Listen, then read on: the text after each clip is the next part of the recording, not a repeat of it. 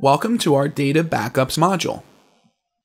It is very important to make sure that your data is being backed up properly and frequently. In case of an incident where you might lose data, you'll be able to recover from your backups. Backups should be done at the enterprise level by an administrator with a standardized procedure for how it will take place. You do not want to rely on your individual users to back up their data because they may forget to back up the data, leading to a loss of your company's important resources. Robotic tape changers are still very popular. These devices are able to automatically change the backup tapes so that you are constantly using a fresh tape. Your backups should be kept off-site and you should make sure that they are updated regularly.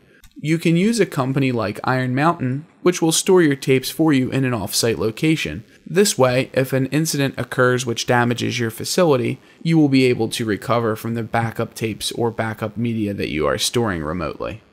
You can perform a hot backup, which is a backup that is performed while a system is up and running. This is popular with databases, and it also is known as a quiescent or snapshot backup. You will typically have a normal backup schedule, such as backing up the system once a day or once a week. Before your administrators make any system changes or modifications, they will often perform an on-demand backup, meaning that they will perform a backup outside of your normal schedule. In case something goes wrong while they're performing the update or maintenance, they will have the most up-to-date copy of the data to restore from. One of the fastest and most affordable options for backing up data is using a disk-to-disk backup.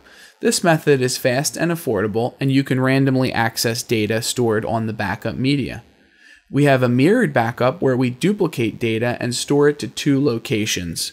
Every time a file is modified or created, it is stored on your primary media, but is also automatically stored on the backup media. And this is common with SANs, storage area networks, or NAS, network attached storage. We can also use remote journaling to back up our databases. This is a less expensive strategy, and here we are only capturing information about the transactions that occur on the database. We are not maintaining a full copy of the database each day.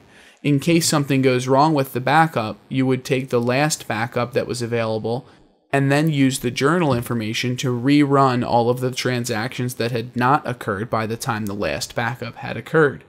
Synchronous is done in real time and asynchronous is not done in real time, but it has less overhead and it's performed in batches.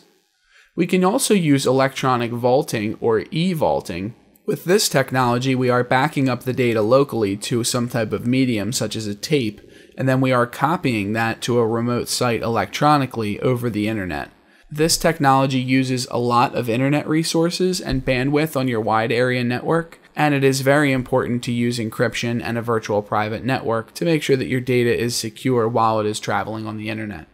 We have a few different types of backups that we can perform. A normal backup, also known as a full backup, has the shortest recovery time, and this requires only one set to restore the data. With this backup, we reset the archive bit to indicate that each file has been backed up. With an incremental backup, you will need all of the sets of the backup series to restore the data.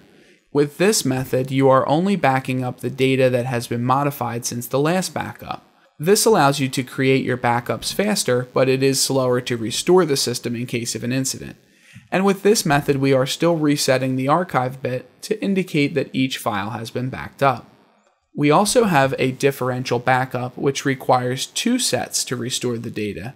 An easy way to remember that differential requires two sets is that differential starts with D. The Spanish word for two is dos, so if you remember differential, dos, you'll remember that you need two sets of the backup media to restore. With a differential backup, you're backing up all of the files that have been modified since your last full backup. Your backup will be slower each day, but it will be faster to restore. Your RTO will be quicker. RTO stands for Recovery Time Objective, and it just means the amount of time it will take your system to get back online after an incident. With a differential backup, we are not changing the archive bit, so if you remember that differential starts with D, D is for don't reset the bit. For the CISSP exam, you want to remember that the normal or full backup will have the shortest recovery time objective, that the incremental backup we will need all of the sets to restore the data, and with a differential backup, we will need 2 sets to restore the data. You can also make a copy backup. A copy backup is same as a full backup, but we're not changing the archive bit. This type of backup is done in addition to whatever your normal backup procedures are, typically before a system upgrade or system maintenance. Often, before we make changes to a server, we will simply make a copy of the files on that server or a snapshot and move it to another server in case something goes wrong during our maintenance activities. We could also create an extra copy of our data for off-site storage. Snapshots are a full copy of your operational system, and you're able to use these to restore the system in case something goes wrong.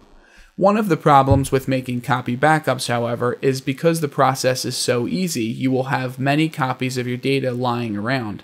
This can cause a problem if an unauthorized person locates these devices. It is important to make sure that the data is encrypted on the backup devices in case an unauthorized user is able to obtain access to them. You should also have a policy in your company to locate these backup tapes and make sure that they are regularly deleted when you no longer need them. This concludes our Data Backups module. Thank you for watching.